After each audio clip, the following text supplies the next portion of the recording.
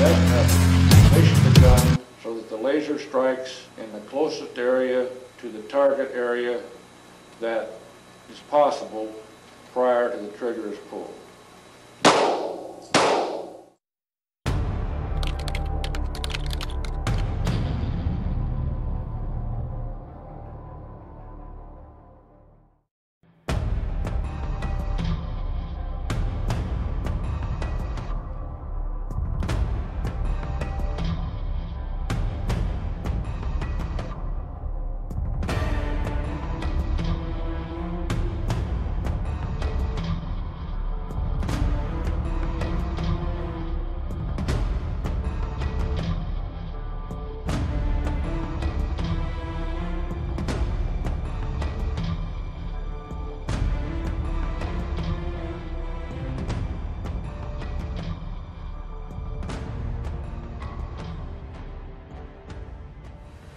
Prior to that time, I had no association at all with the use of the knife in any other form other than for hunting purposes and general utility purposes.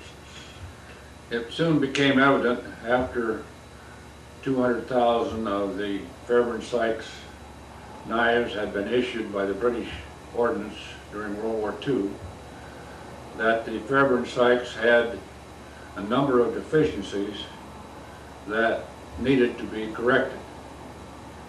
And it was on this basis that W.E. Fairbairn and I decided to make an improvement on the Fairbairn Sykes knife as it is known today.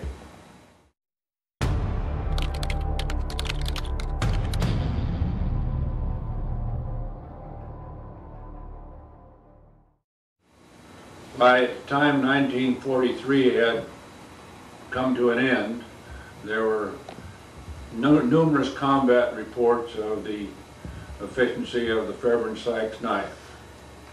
There was also a very evident need in the British Armed Forces, where these knives were issued, for a utility knife in place of the Fairbairn Sykes knife, because the Fairbairn Sykes commando knife was misused. The troops used them as pry bars. They used them as to open ration cans, to probe for mines, and many other uses for which the knife originally was not intended. Bill Sykes told me that when he and Fairbairn were assigned to design a fighting knife for the British commandos and the armed forces, that the time element was very short, and that he and Fairbairn went to London, to the Tower of London Museum, to see about what kind of knives and designs possibly could be adapted to the modern needs of World War II. One of the interesting points was that at that time London was under bombing, and all of the exhibits at the Tower of London Museum had been wrapped up and stored away. But they were given a priority, and the cases were opened up, and they decided, after examining a lot of the medieval knives that were on hand and others, that the Fairbairn knife design, or Fairbairn Sykes if you will, would follow that of the medieval dagger. The dagger was a thrusting weapon.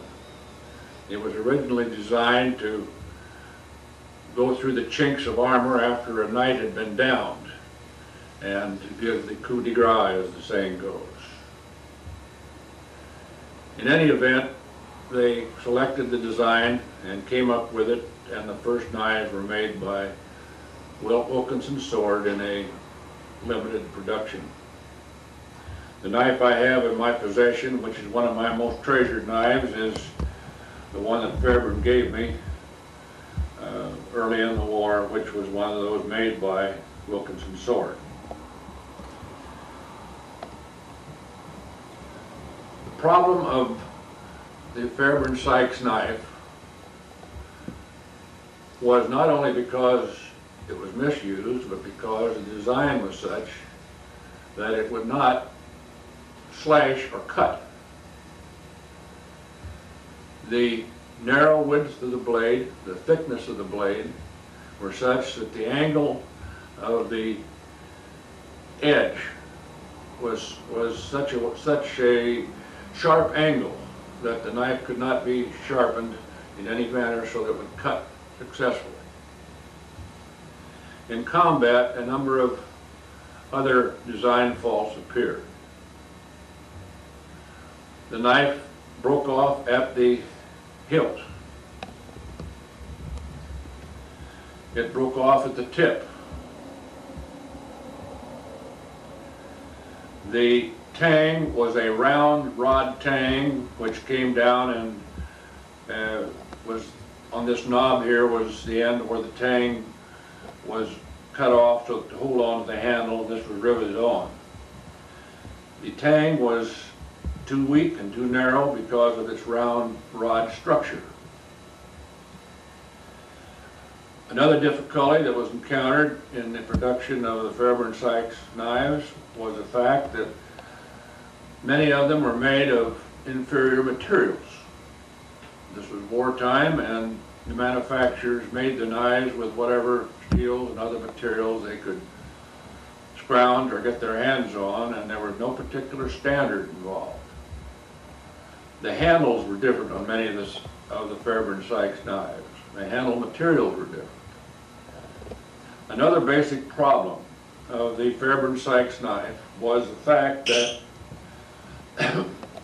it had a Coke bottle shaped handle.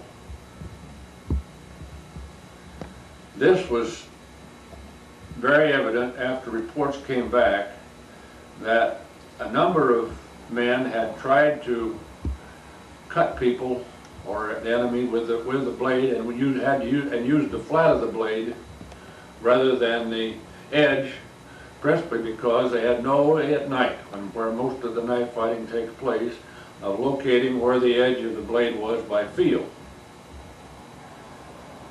This was a serious problem, and also the handle was small. And whenever the blade encountered resistance, the handle sometimes turned. And sometimes, if it encountered resistance of enough energy involved, the knife would slip from the hand of the user. On many of the production knives, the tip of the knife, the Fairbairn Sykes knife, was too thin, and the tips of the knife would break off. This was not entirely due to misuse in combat, but was also due to the troops lying around when they had nothing else to do and throwing them at trees and other objects to while away the time while waiting for battle, and breaking up their knives accordingly.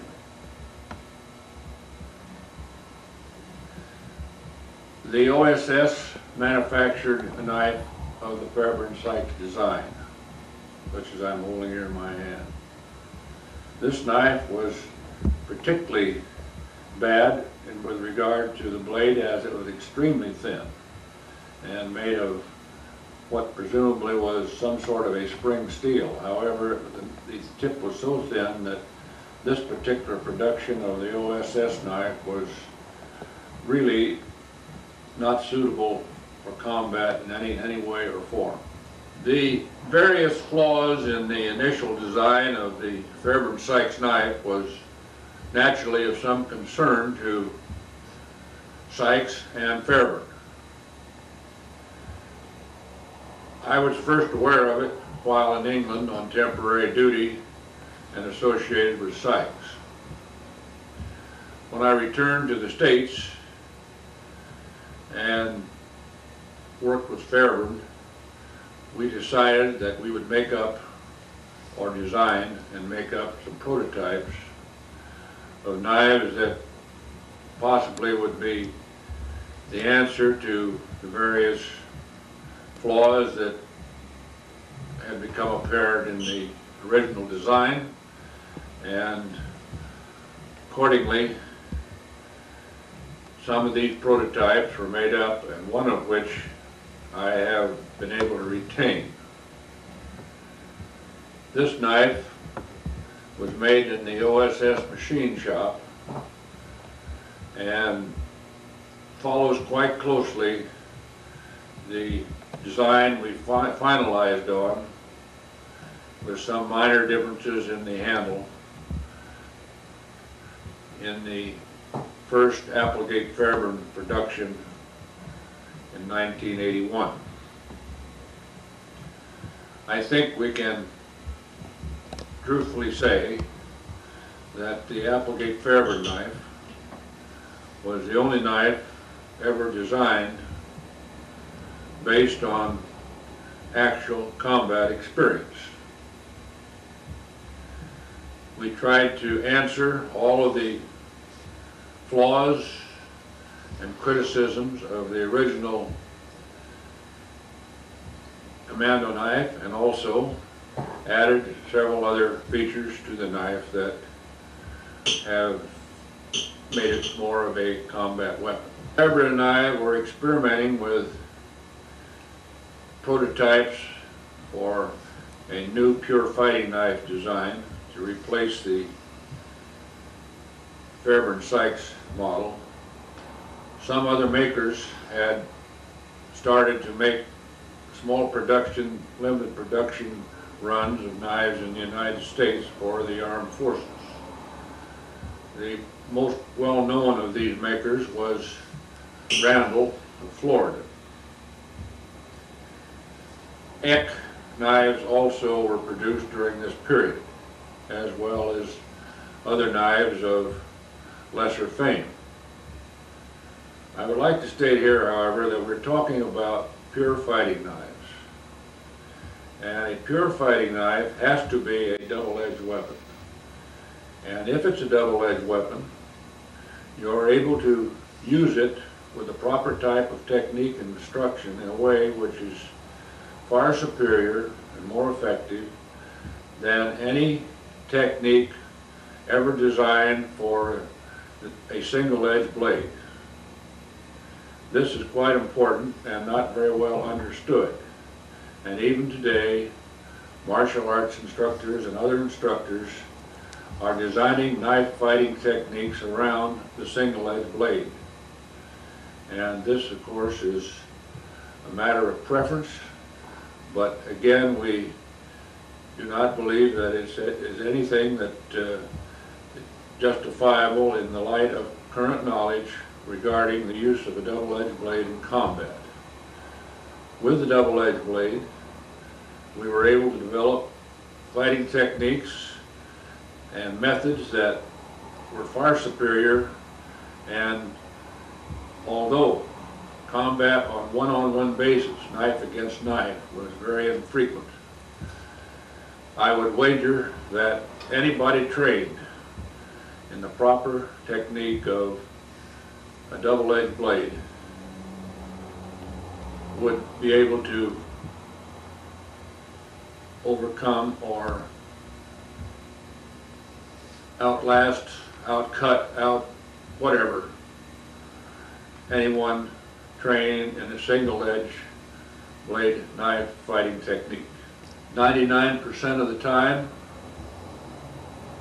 troops do not need double-edged blades for use in combat or any other form, because their use in normal wartime with a knife is for the single-edged blade type, such as the Marine Corps K-bar. These are utility knives, whereas the double-edged blade knife is made pure and simple for a fighting and as a fighting implement. The best known knife of U.S. manufacture, other than the mass-produced K-bar, was the Randall No. 1. This knife was carried by troops of all types and in all theaters of the war. and justly deserves its fame. However, it was not, as I mentioned before, a fighting knife in the pure sense. The Randall No. 2 was designed for the purpose of a pure fighting weapon. And I was influential with Randall in those days in establishing this design on the market. And later on wrote the booklet for him on knife fighting that is in print to this day. The Randall No. 2 contains a number of the same features that you will see in the Applegate Fairburn, which we will discuss later, and was a fine knife, but again was not the final answer to what I consider to be the final word in fighting knives, and that has become the Applegate Fairburn design as it is currently produced.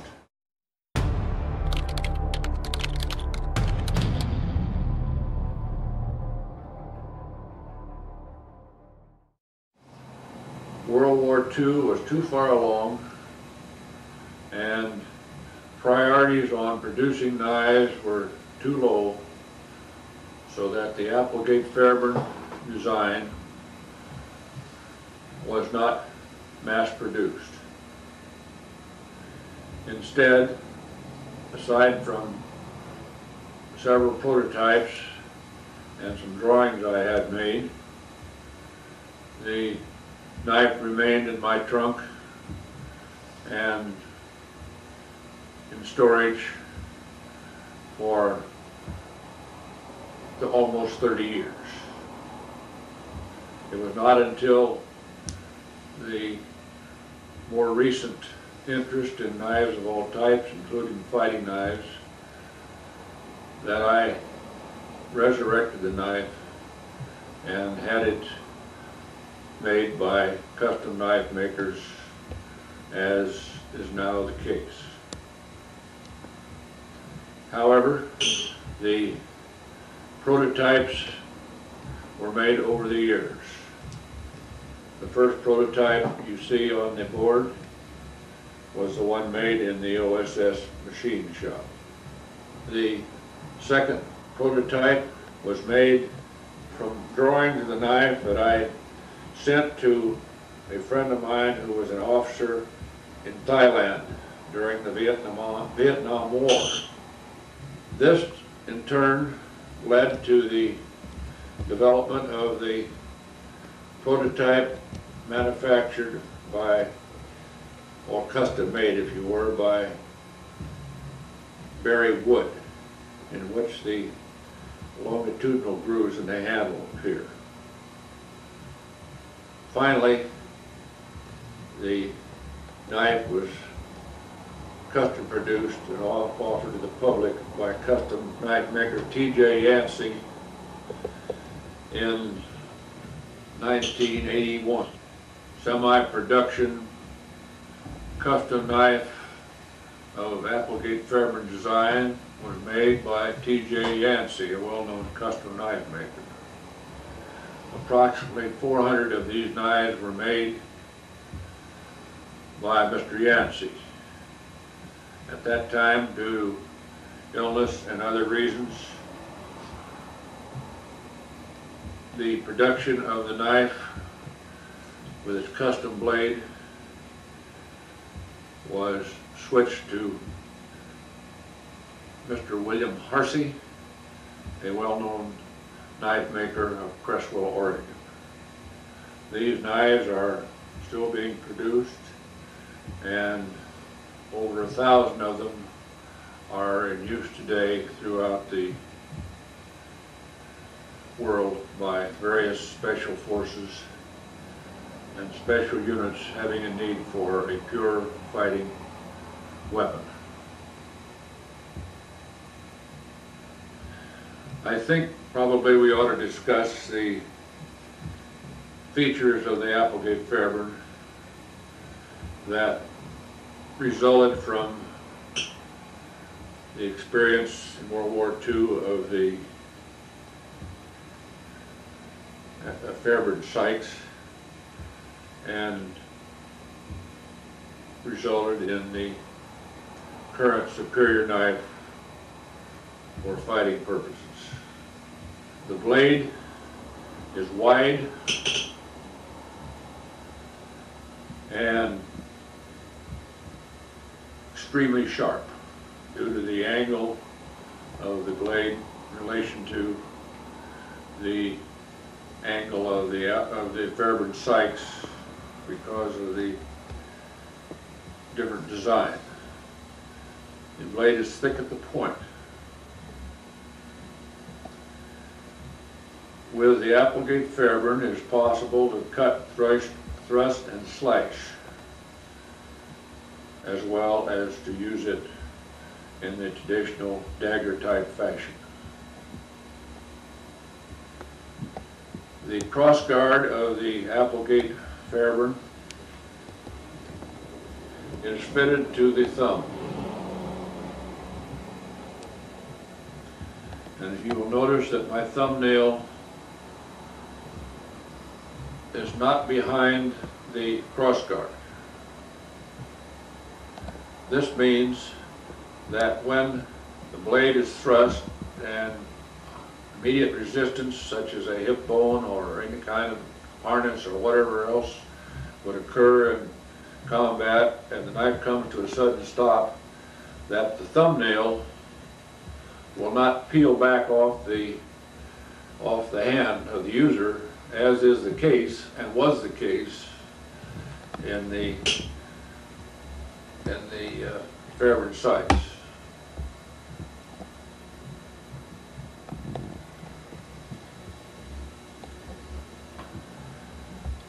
The handle of the Applegate Fairburn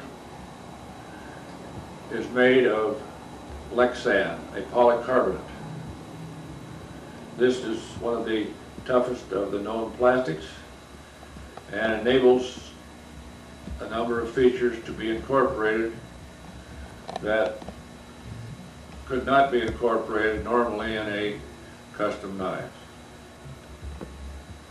One, the longitudinal grooves are present. This enables the knife to be held in the hand with a convulsive grip, which would be the case in combat, in such a manner that the fingers, the flesh of the fingers, compress into the grooves. This, along with the design of the handle, prevents the knife from turning or slipping once sudden resistance to the thrust of the knife is encountered. It also is very helpful because the palm of the hand sweats in combat due to excitement and other reasons, and consequently anything that can be done to prevent slippage is very critical. Also, there are some notches in the handle of the Applegate Fairburn on both sides. These notches enable the user to grip the knife in such a manner, day or night, by feel if necessary, so that he knows at all times exactly where the edge is. So he will not be using the flat of the blade, as was the case of the Fairburn Sykes. The weight of the handle of the Applegate Fairburn is to the rear, toward the hilt. This is done by the means of lead weights placed in the handle and is correct for a fighting knife. Fairburn Sykes commando knife with its narrow rod type tang. The Applegate Fairburn tang is a full width tang and will not be weak at the critical point of where the cross guard is on the blade. Balance on fighting knives should be handle heavy. And it's an interesting experiment that we use many times in development to determine exactly what type of a balance was the instinctive balance or the favorite balance of a knife. What we would do, we would take a number of men who are unfamiliar with fighting knives, blindfold them, and we would lay out a number of knives on the table. For instance, a Gerber, an Applegate Fairburn, a Randall #1, an Eck, a Fairburn Sykes, and any number of other knives of similar design and make, and ask them to pick up each knife while blindfolded and to determine from this means which one felt the best. And 9 times out of 10, the Applegate Fairburn, because of its weighted handle, would be the selection, and for no other reason than the instinctive feel. It's like a favorite golf club or a favorite baseball bat. Some knives feel better than others. The weighted handle also has the other factor of when the knife strikes resistance in a cut or a thrust, the weighted handle helps in, along with the design, in retaining the knife in the hand when it meets resistance, such as a bone or harness or whatever else might be in the way of the completed slash or thrust. Generally speaking, blades of all generally well-known fighting knives are from 5 to 6.5 to 7 inches in length. And the overall length of the knife is anywhere from 11 to 13 inches. There is no particular criteria as to why a knife should be a certain blade length or have a certain handle length, except the criteria in the mind of the designer.